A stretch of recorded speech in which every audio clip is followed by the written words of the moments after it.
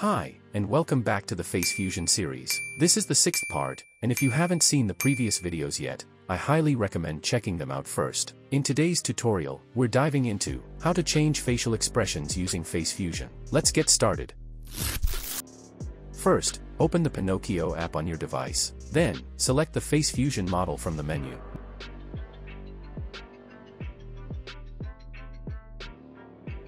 Once that's done, tap on the Run Default option. You'll now receive a link to open FaceFusion in your browser.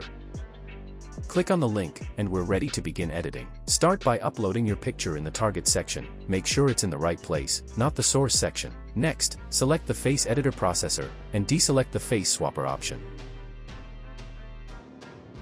Scroll down and choose CUDA for faster processing.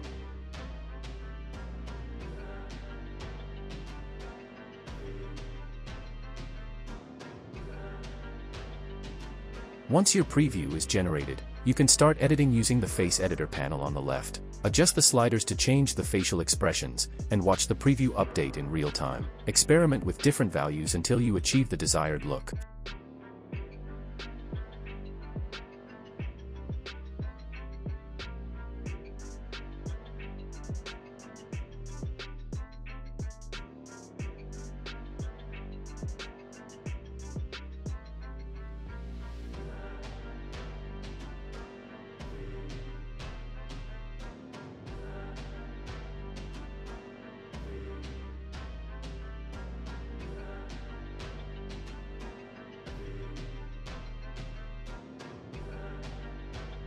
For even sharper and more detailed expressions, you can use the Face Enhancer processor. It makes the facial details pop, ensuring your edits look professional. If you want to generate an image with a specific facial expression, set an output folder first. Once that's done, click on the Start button. The processing will take a moment, so be patient. Your final image will be saved in the folder you selected. And there it is, your image with the perfect facial expression.